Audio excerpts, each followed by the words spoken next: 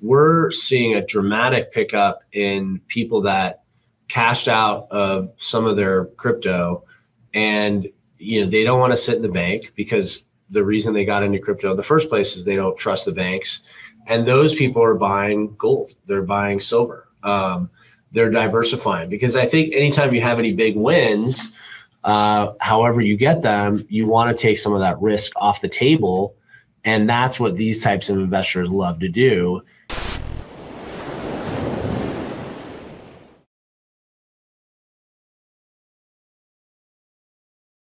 Hey, Inspired Tribe, my fellow freedom lovers, it's John Nolan here. Thank you so much for tuning in to another inspired conversation. And today's guest and his company are all about protecting your wealth, helping you expand your wealth, but also letting you know what is really going on in the economy today. We're talking so much about preparing on all areas, and financial preparedness is one of those key issues that a lot of people don't want to think about. That's his daily bread and butter. Please welcome with me, Colin Plume, the CEO of Noble Gold Investments. Hi, how are you? Good to be here. Oh, good to see you, Colin. Always great to talk with you. How are you? Oh, I'm fantastic. Thanks for having me on. Oh, always great to have you, Colin. Listen, I'm going to jump right into it. I'm following these experts and looking at economic blogs and channels and whatnot. And I'm looking at some of the numbers, and I'm looking into my own wallet. We have an effective inflation, if I count everything, not just pick and choose, of 30 to 50% kind of ish. We have a housing market you and I talked about is absolutely overvalued right now. Runaway debt, every 100 days, $1 trillion is added to the national debt. And yet, when I turn on the mainstream news, they tell me it's a bull market. Stocks are doing great, and it's the best economy ever. Is this La La Land, or is this the calm before the storm? Yeah, I mean, I think it's, you have so much of the wealth right now in companies like BlackRock and, these big name companies that are propping up the real estate market. And a lot of it, I think, you have to look at every sector and really dive into it to really see what's going on. But you see, like, real estate's a great example. They're buying all these residential homes. And so, residential homes hit the market, and you'd think, well, interest rates are much higher than were 2 years ago. Prices should be lower. And yet they're not, because they're buying these homes and they're just looking at it as buying apartments, right? They're just buying, single family homes as apartment buildings. And that's really propping up the economy. And I think the big thing is that they're trying to create an economy where people can't really just own anything on their own, that they're so dependent on these large. I mean, you go to a lot of cities now and you go down the street, we have a lot of our clients and employees are in different parts of Texas. And I was talking to somebody that said like 60% of his street is owned by big corporate, not necessarily BlackRock, but other big corporations.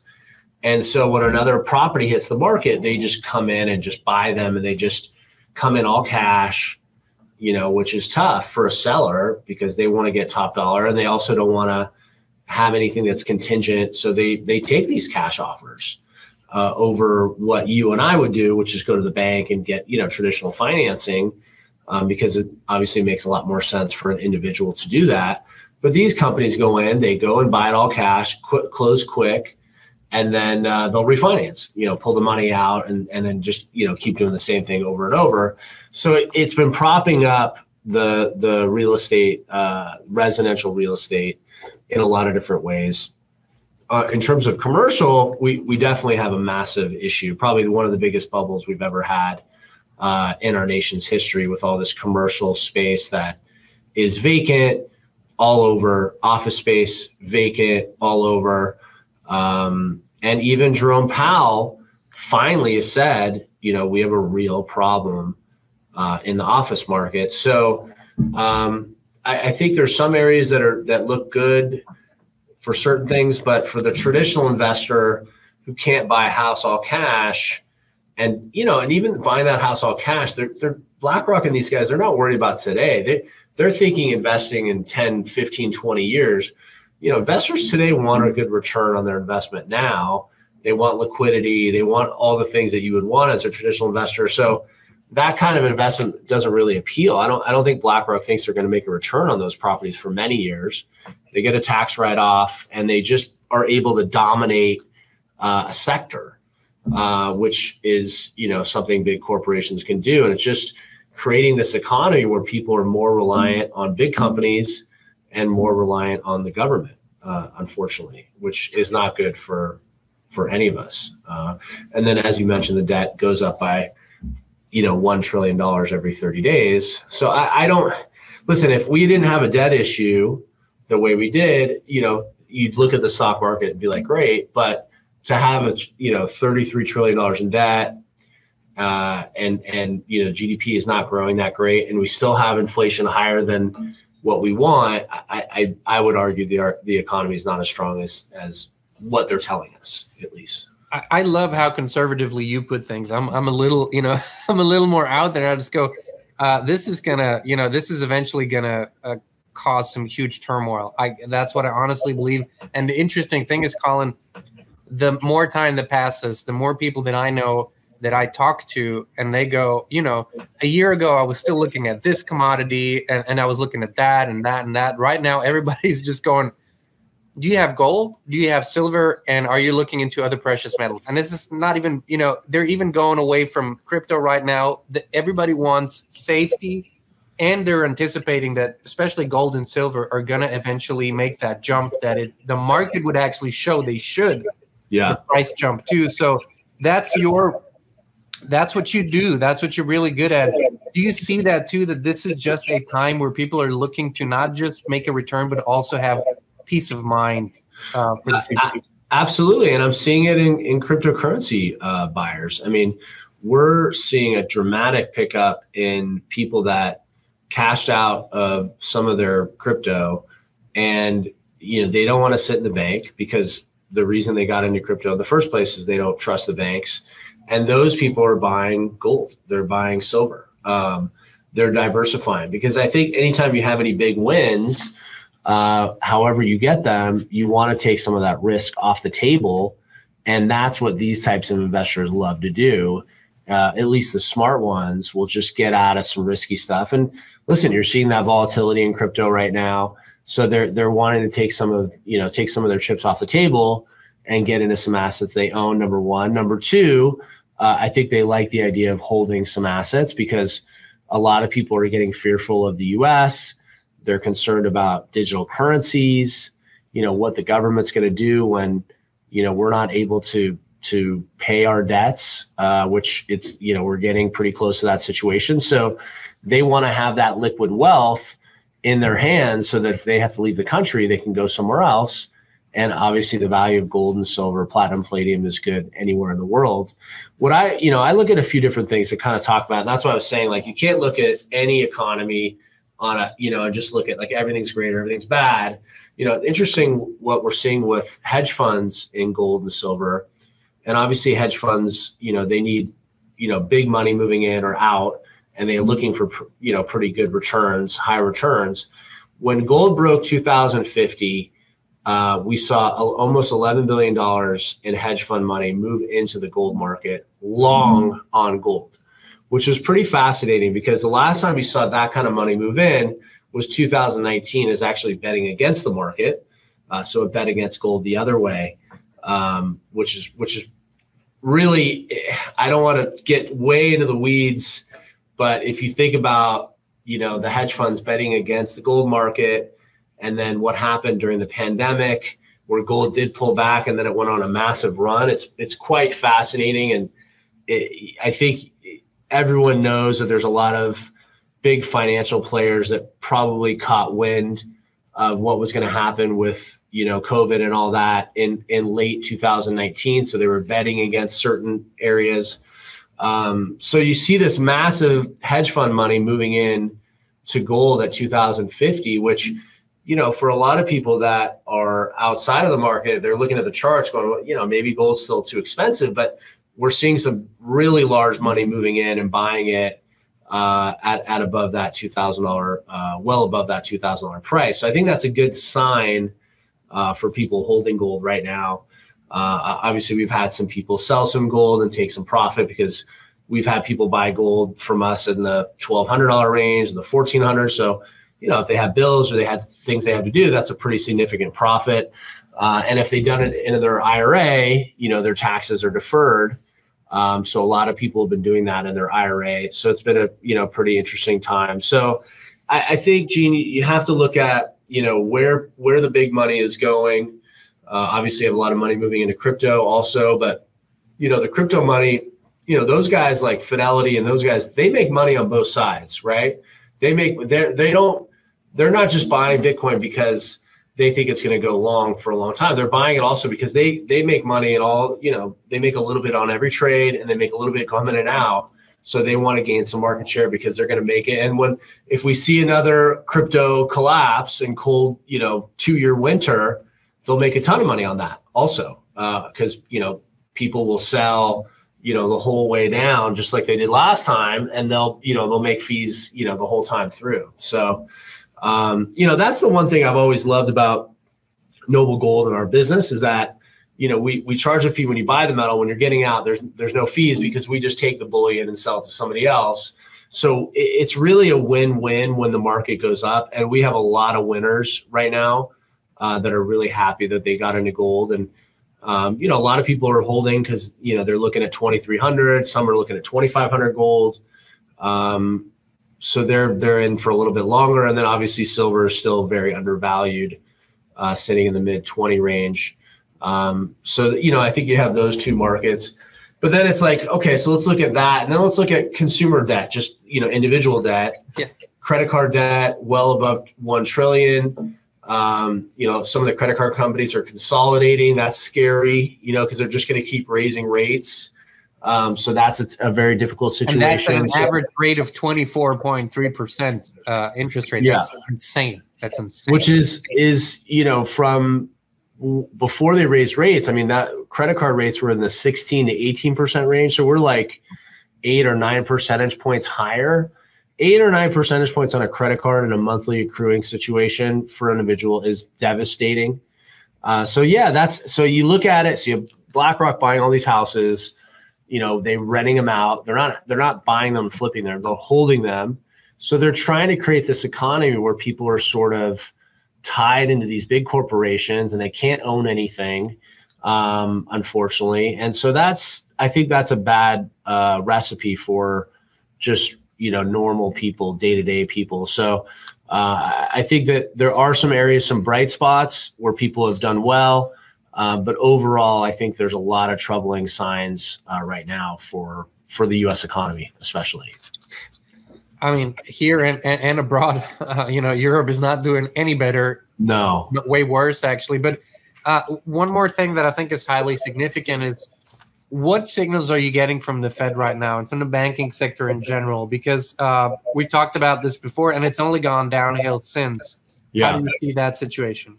Yeah, the banks are really tightening up right now. I've seen more offerings. As someone that is an investor in a lot of different things, one of the things I do is lending. People come and for businesses and on real estate, and I'm seeing things that would typically go to a bank, high credit, high companies that have been established that just need another line of credit to add more equipment or do things that I would have never seen. These are companies that, these are opportunities that I think are exciting for me as someone that's diversified in a lot of different areas. So the banks are really tightening up right now, and it's making it difficult for business owners to expand.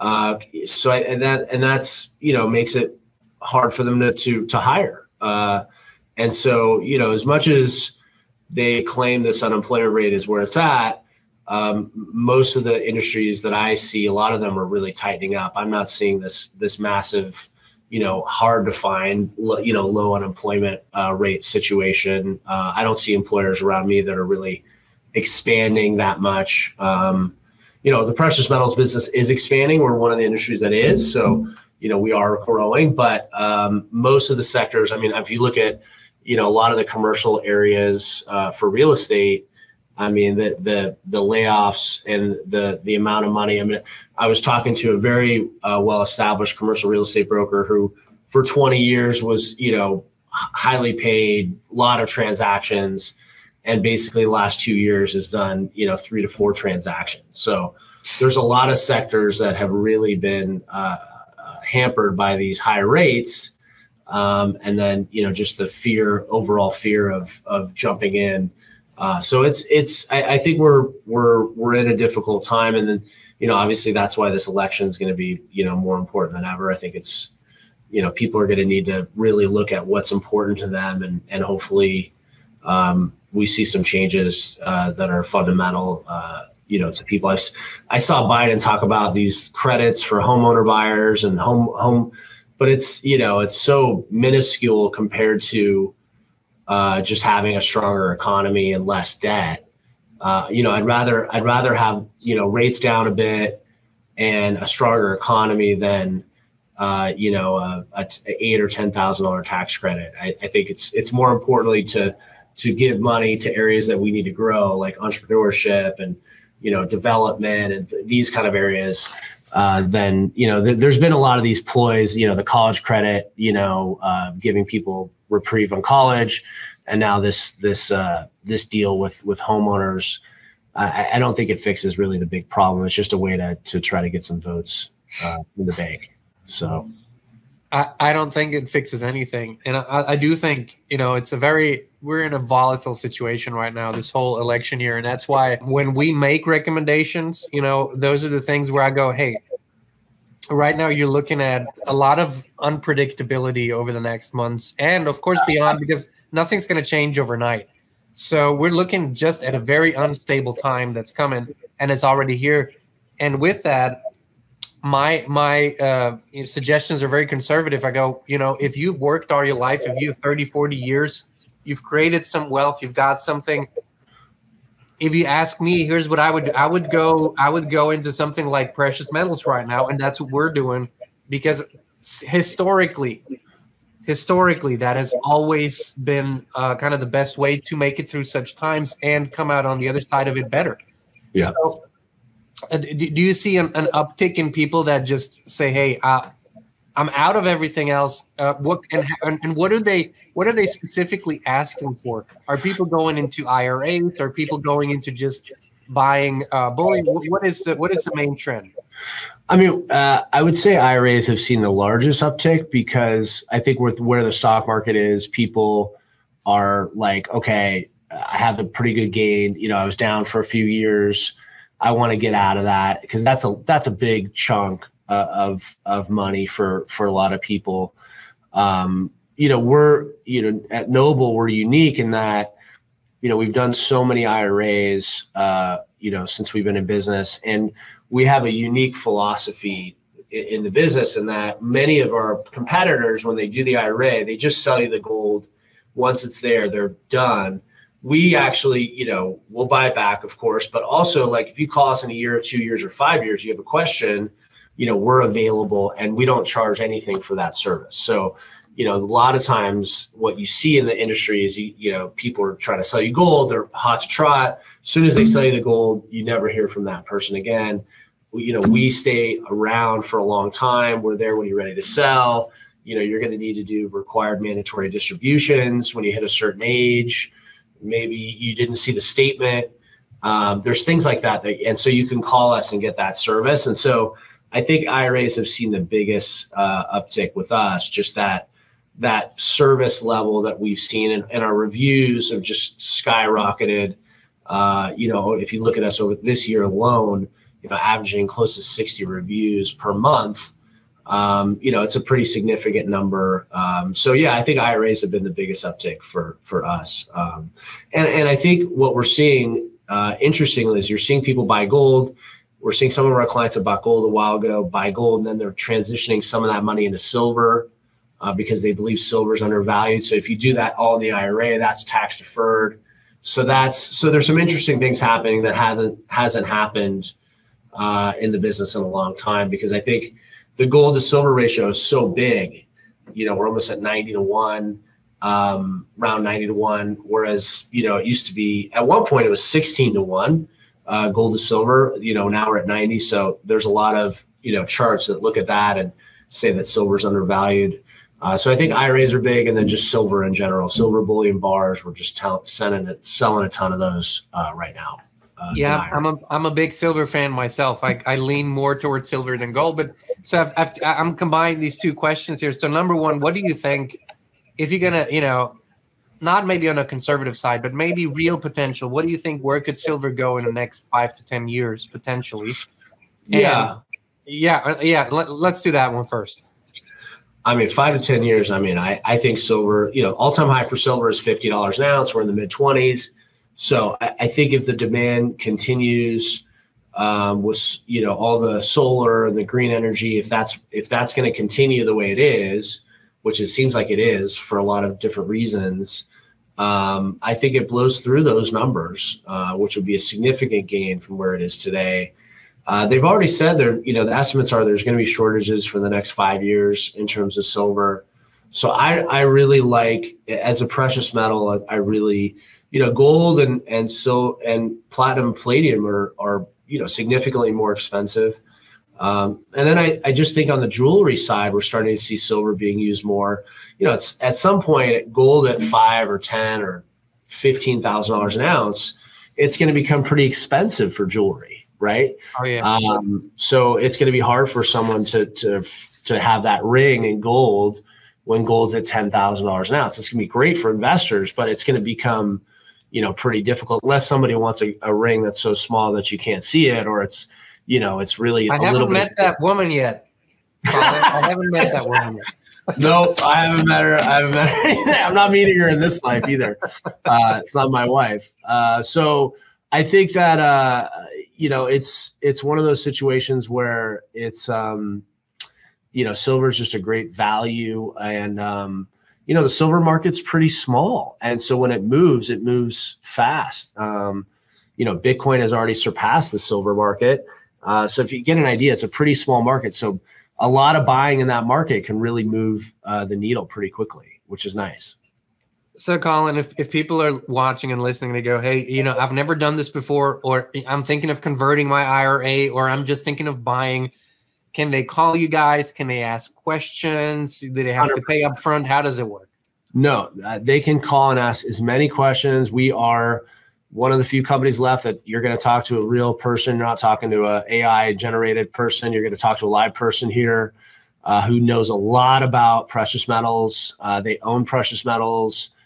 We, obviously sell, millions and millions and millions of dollars every month in precious metals. We ship it, we store it. I mean, we've really done this for a long time. So if you want something physical, you don't want a stock, you don't want an ETF, you want to know what you got, and you want to get away from people owning your assets, you want to own something on your own. I think this is it's a really interesting opportunity, because so many of the things that we used to own, homes, as we talked about, so many things are moving away from you owning them on your own. So for people that want that kind of direct ownership, what we do at Noble Gold Investments is really exciting, and they can ask as many questions as they need. And, I think calling in and mentioning that you heard us here and saying that you saw the show and you want some information, we have different guides, all types of information, emails. You could spend a lot of time reading, or you could just call in and ask a lot of questions, and we can do that for you also. That's fantastic. What's that number, Colin? 877-646-5347. There you go. We're going to put that down here. You can also go to noblegoldinvestments.com and sign up. They got all these guides. What's really important to us, Colin, like you mentioned, is we haven't had any bad feedback from anybody. Everybody loves the way your company operates. 5-star reviews galore. And that's important to us. And so we're proud partners and really excited about our partnership. But thank you for everything you do in helping people, preserve and expand their wealth through very difficult times, and where it's not easy to trust someone. Trust is hard to come by; it's earned. So we really appreciate that. Thank you. Yeah, it's our company. Family business. A lot of the people that work here are family members or relatives, so we take it serious, and we ship the metal quick, and we're open 6 days a week. We're even open on Saturdays for about 6 hours in the morning because we know people are busy. So, but we're open from 6:30 a.m. to 6 p.m. Pacific Standard Time, and then Saturday we're open from 9 to 1 Pacific Standard Time. So pretty much any hour you need us, we're available, and we're just happy to serve and be available to people to answer questions. Well, thank you, sir. Inspired Tribe, hop over, give him a call, or check out the website, noblegoldinvestments.com. I'll tell you this, our family has a lot of peace of mind because we are in precious metals, and that's, we always felt that's a great investment and great safe haven down the line. Colin Plume, the CEO, thank you so much for joining us again today. Always an honor, sir. Thanks, Gene. Good to be here. And Inspired Tribe, thank you so much for tuning in. We love you. We appreciate you. We'll be back with you again very, very soon.